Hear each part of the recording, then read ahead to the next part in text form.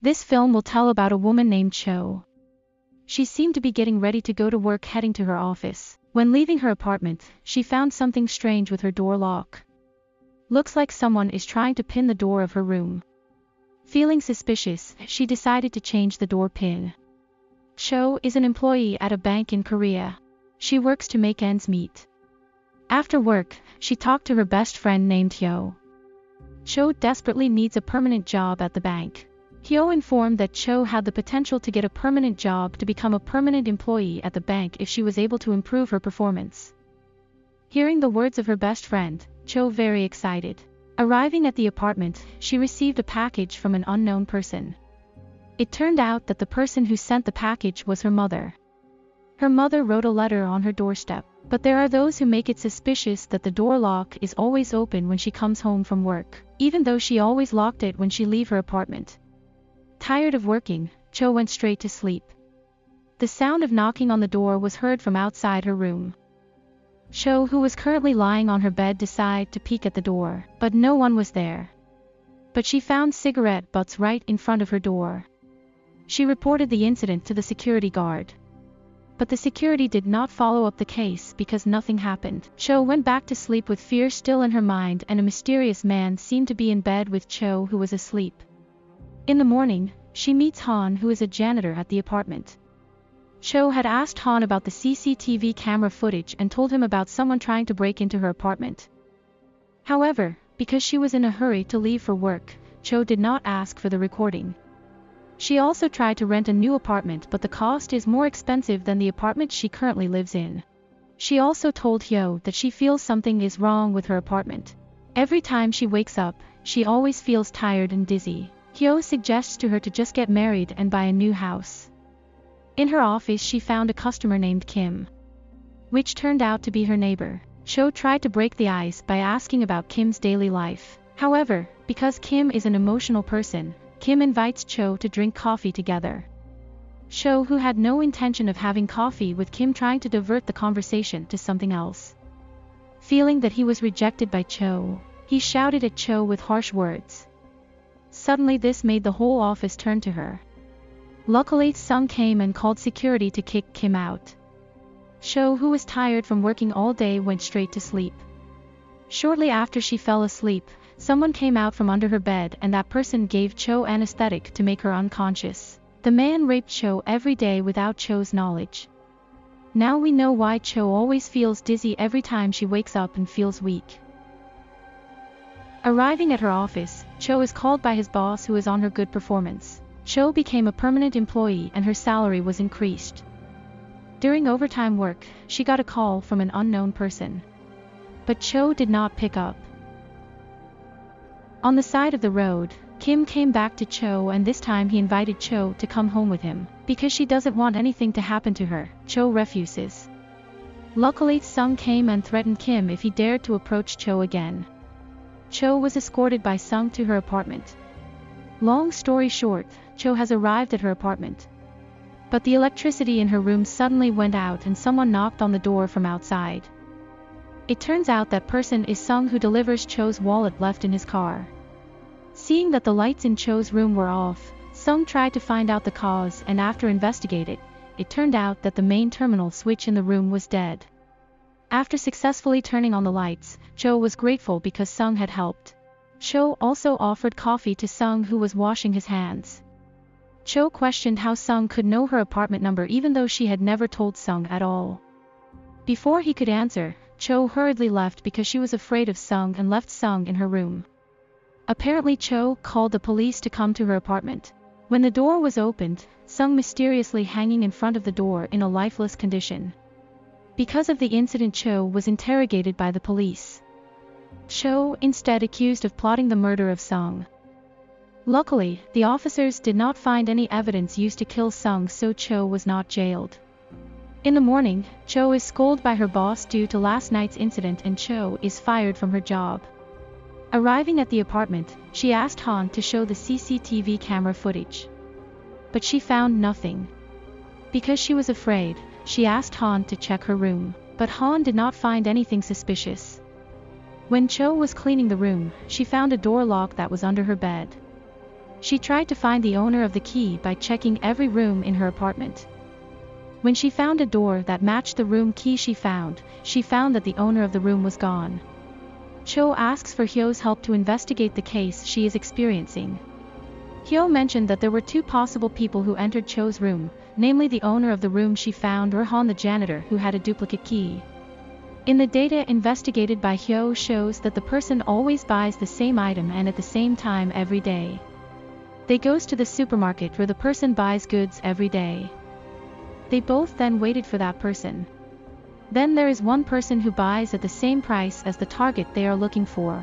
They followed suit. Because the path forked, they were forced to part ways. Cho sees the food waste that the man bought earlier at an abandoned apartment. She tried to get into the abandoned apartment, but the door is locked. Then she tried to enter a random pin but failed until when she entered her pin the door opened. Cho finds something shocking in which there is a woman who is being held captive. In a panic, Cho tries to contact the police. But at the same time the owner of the house came. Meanwhile, Hyo managed to catch up with the person who bought the food earlier. However, this person was not the target she was looking for. Back to Cho. She hides under the bed while the mysterious man gives anesthetic to the woman being held captive. Then Cho saw the person cutting the woman's hand with a saw. Cho, who saw that, was very scared. Cho ran from the room and her actions were seen by the mysterious man and the man chased her. With all her might, Cho ran away from the man. Unfortunately, the man found Cho, who was hiding. Luckily, Hyo came in time and hit the man with a cart. Shortly after that, the police came and the masked man left. Then Detective Lee asks for proof of the story Cho told him. But Cho can only say that the mysterious man has an ancient watch in his hand. With these clues, Lee clearly has a hard time finding the culprit. Officers found the body of a woman who had been mutilated by the man earlier. This time the police made Kim a suspect in a case of murder and torture of a woman's body that had been found by the police. Detective Lee begins to interrogate him with various questions. Kim seemed intrigued by the question, plus Kim was wearing a watch exactly like what Cho told him. Based on the interrogation he had carried out, Lee told Cho that it seemed that Kim was indeed the one who had committed the crime. The police will take action if Kim is proven guilty because the police have not yet established a suspect. Cho, who doesn't want anything to happen to her, moves to a new apartment. Meanwhile, Kim appears to be meeting with Han to find out about Cho's current whereabouts, but he didn't tell him. In the evening, Cho gets a package containing her cell phone which is due the other day. In the cell phone someone sent a picture of Cho sleeping. Shortly after that, Cho gets a video call from Hyo, but it turns out that the one who made the call was a mysterious man who was in Hyo's room. Knowing that her best friend was in danger, Cho ran to her friend's apartment. The apartment door was locked. After a while, a young man opened the door and came out. Unfortunately, Hyo's apartment door is locked. Cho tries to force it open using a fire extinguisher. Moments after that, Kim appeared and attacked Cho. Detective Lee came and neutralized Kim. Cho rushes to force her way into Hyo's room and she finds that her best friend is in a bad condition. At the hospital, Lee explains to Cho that her video call by the man was a fake. The man directed the cell phone camera at his laptop screen. In addition, the police also found Kim's fingerprint on the tool used to cut off Hyo's leg. However, the police have yet to do a DNA test on Kim. The police will set him as the perpetrator if the DNA matches. Then Cho apologizes to Hyo because she has involved her best friend in her troubles. Lee gave Cho a penguin-shaped surveillance camera to monitor her room. Arriving at her apartment, she set up the surveillance camera. After that, she went to a supermarket. At the supermarket she meets Han. He invites Cho to discuss about the mysterious man who followed her. Cho, who had finished with her shopping, was about to leave the supermarket. But unexpectedly, Han bought the same thing that the mysterious man bought. Plus he also wearing the same watch as the one Cho saw on the mysterious man the other day. Seeing this, Cho realized that Han was the culprit. Then she got a call from Lee who informed her that Kim was not the real culprit. Kim has been killed by the mysterious man. Lee asks Cho not to leave her apartment for fear of something happening to her. Cho checked the surveillance camera that she installed in the room. And sure enough, it turned out that the culprit was Han. Surveillance camera footage shows Han breaking through the door into the room and hiding under Cho's bed. Cho, who realized that Han was under her, felt scared to the point that her legs shivered with fear. Han realized this and tried to grab Cho's feet.